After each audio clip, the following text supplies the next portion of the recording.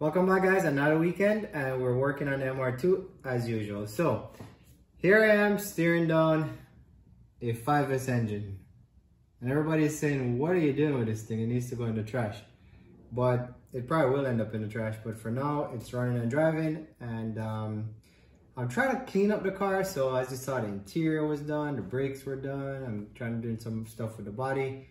So I'm getting everything clean, just like the 93, where everything was kind of perfect, and I was yanked the engine and did what we had to do. So the engine ran, as you guys saw in the previous video. I don't know which video that was. I think the last video we did were the brakes. So the engine ran, and what I found out was it was dripping a little bit of oil, and that's not good. I hate oil leaks. So until I change the engine, I don't want it dripping oil in my driveway. So I'm gonna go ahead and fix what I believe to be leaking is the oil pan. So we're gonna head under the car, and I'm gonna show you what's going on with the oil pan. In the meantime, the engine bay itself, as good as I could get it. You guys saw what it looked like before. So we got it kind of cleaned up. So all the leaves and grease and everything is clean. So pretty much the top of the engine bay is dry. There's no leaks up here. Painted the heat shield, so painted that glass black. I tried to polish it, but it was too far gone. The exhaust manifold shield as well. Just kind of cleaned this up and, you know, took everything out and shined it up, painted a few pieces. So now we're gonna go underneath. I'm gonna show you what's happening. So up top is dry, underneath we got a little leak. And I'm surprised there's only one leak so far, because you know these engines are notorious for leaking. But let's jump right into it. Let me show you what we're gonna do today. Here I am, rolling like the pros. So I have my little roller. I've had this thing for years. I've never used it, and I'm like, why did I use it? So here I am, I'm gonna roll under the car. So let's do that right now. Let's just roll under the car and let me show you what's up, all right? So we have right here this big old oil pan, and it's leaking. So if you look in the back, right around here, there you go, oil. So let me move get the camera into the back of the car here and show you what's going on. So we're showing you in the last video, but it's leaking, and it doesn't seem like a lot because I cleaned it up. I mean, under this car looks, it may look dirty, but it was way dirtier than what it's looking like right now. Because I came under here with the greaser and just cleaned and cleaned and cleaned. And lo and behold, you know, I found out that this thing was leaking. It's dripping oil. So if I wake up in the morning, there's oil on the floor. So that means there's gonna be oil in the driveway. So it's leaking enough from the oil pan that I need to do something about it.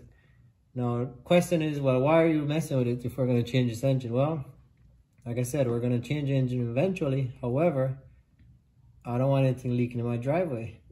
Nor do I want anything leaking. I just don't like stuff leaking. So here it is, right here. Just this section looks like, surprisingly enough, everything in the timing cover is dry so far. Let's see when we start driving it if it's going to start leaking. But to do this job, we got to basically drop this oil pan. So the first thing we're going to do, we're going to drain the oil. So we got to pull this bung right here, get the oil out. There's a lot of gasket maker on this bung, so hopefully this thread is still good. If not, I may have to buy a new oil pan, but I'm hoping I don't have to. And then there is the transmission bracket over here that we got to pull. That's 3 bolts. I believe there's 14mm bolts, so got to pull this. And then there's this inspection plate right here for the transmission that we got to get done, so we have access to all these bolts. I believe there are 17 bolts and 2 nuts on the oil pan. Once we get those pulled, this thing comes down, and then we're gonna have to put new gasket maker, seal this thing, bolt it back up, and hopefully it doesn't leak. So, you know, this is the same process if it's a 3S GTE, Gen 5, whatever, 5S motor. So, you know, if your oil pan is leaking, no matter what engine you have, this video would be useful to show you how to do it. So let's just jump right into it. I'm gonna start by getting the bracket off. So here's the transmission bracket, and for the purpose, again, as we always do in these videos, we pull everything so you guys don't have to watch me fighting to get bolts loose. So we're just gonna pull these 3 bolts. There's 1 on the top and 2 on the side. So we're gonna pull them, we're gonna get this bracket out. And I think while I'm at it, I might just get this thing painted. Because if there are 100 pieces that are dirty, and you start cleaning them one by one, eventually everything looks good. So there you go. That comes out. And then we're gonna get this inspection panel off. So there's a 10mm here We're gonna get that one out. There's a 12mm right here. And again, I pulled these before, so they don't come this loose. You gotta put a little muscle into it. 2 on the top of the inspection panel, 2 10mm. So that's 1. And then we're gonna get the last one here, and the panel should basically fall down or come down. There you go. Don't hurt yourself while you're doing it. Alright, so its inspection panel is out. So we got the bracket, the inspection panel out, and inside here, this is your flywheel. So it's the back of the flywheel. So now I have access to all these bolts. So now we're gonna go ahead and pull these one by one. It's probably not gonna just drop right off. I'm probably gonna have to hit it with a hammer or something. I'm trying not to use a screwdriver or anything to pry this because I don't want to damage the pan. Because again, I don't want to spend too much money on this engine. So let's pull these and let's get it down. All right. Before we pull these bolts, don't forget to drain your oil, otherwise you're gonna get covered in oil. So I'm gonna pull this thing and let's see if I can start pulling this without getting oil all over myself. Let me hold this pan up here real quickly. And this oil should be super dirty. So it's like a Miami thing, super. Everything in Miami is super dirty, super this, super that. So yeah, here we go. See? Yeah, that thing is pretty dirty. So let's see how much. It's flowing nicely though. The engine is cold, so yeah, we'll get that out and then I'm actually gonna start pulling these bolts while this oil pan drains, because yeah, like I said, it's not gonna fall on you. So let's jump. Let me get on that.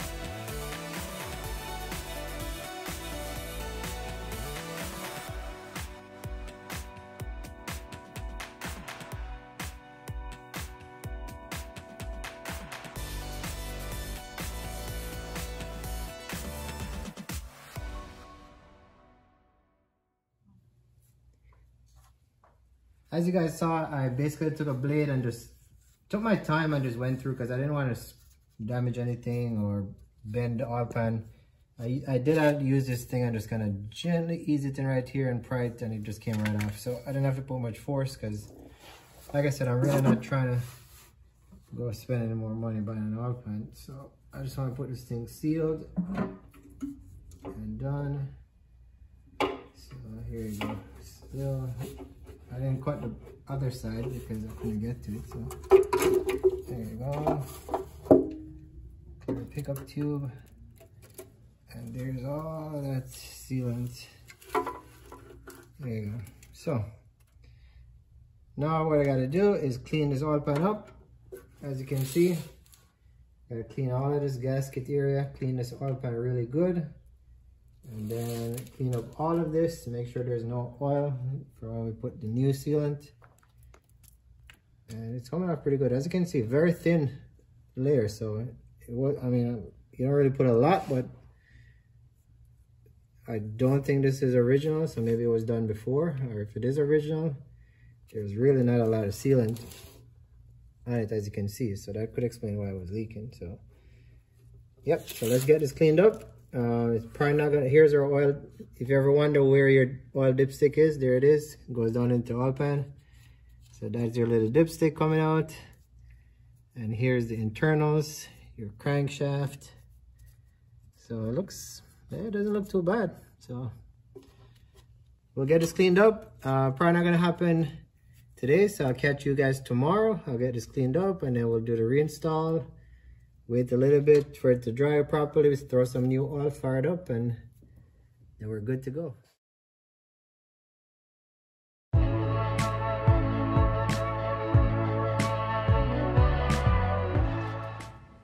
All pan is down and we got to clean up all the surfaces. So this is an area that's clean so far. So you got to get in. I'm using a sharp blade, which I'm being very careful. Plastic blade, which I'm not being too careful.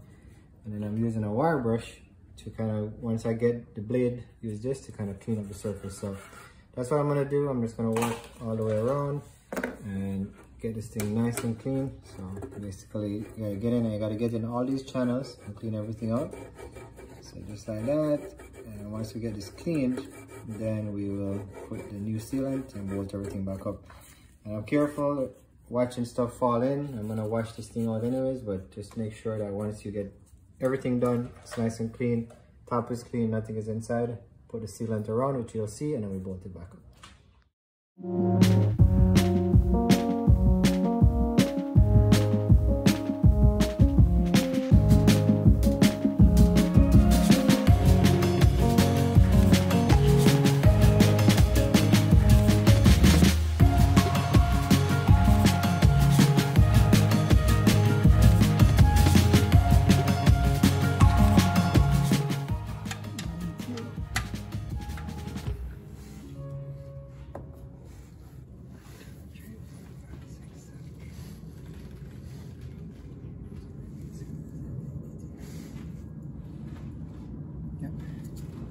Alrighty, so 48 inch-pounds, that's the torque spec on these all pan bolts, which is really not a lot. So I just went through the 17 bolts and 2 nuts, got everything torqued down. I think I put the bead on good, so now what we're gonna do now is wait.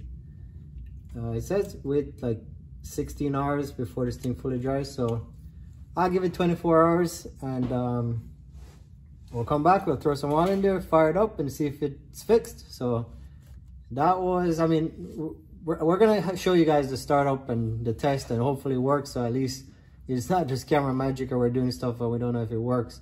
But for now, as you can see, it's a process.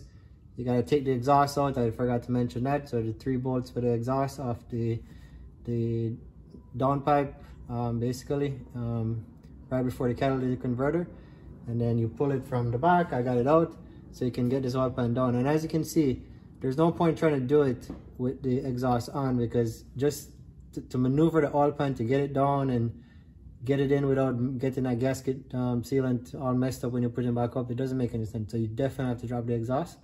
But yeah, but that's where we are. Exhaust comes off, pull this thing, drain the oil, pull all the bolts, use the blade to cut the seal, and then get the pan down, clean everything up. Use the Toyota sealant, the packing, which you saw in the box, and put that around 5mm bead all around, and yeah, put it up, torque it down to 48 inch-pounds. So now it's just a waiting game, and then we'll see. Right, so the next day here, and we got our synthetic fluid that we put inside. So we put 4.2 liters. So that's what I put inside here. So it's ready to go, and car was started up fine. No leak so far, so I think we're good to go. So you want to wait, I mean, technically you're supposed to wait like 15-16 hours. I know a lot of guys, you need your car to work, so you're probably just going to slap that thing on and crank it up in like 2 hours or so. But since I'm not using the car, I waited a day, threw the oil in and started up, and nothing is leaking. So the only thing left now is to put the exhaust back on. So we're going to put the exhaust back on, fire it up, and then that's it. So hopefully you guys learned something from this. I'm going to close this out, but you'll get to see me putting the exhaust back on and everything. And if you have any questions on this job, just send me a note in the comment section or feedback or whatever you think I could have done differently. So hope you guys are enjoying this, and let's get this exhaust on and wrap this up for this weekend.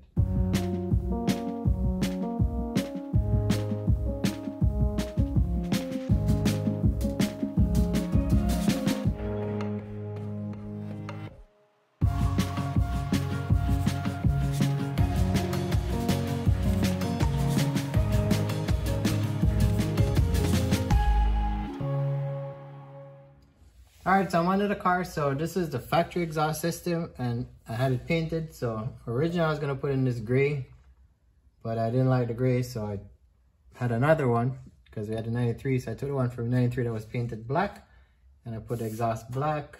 So I left this pipe gray here. So basically got 2 bolts right here. There's a gasket in between, so you can replace that. I'll show you the part number in a second if you want to put a new one, because more than likely this is destroyed.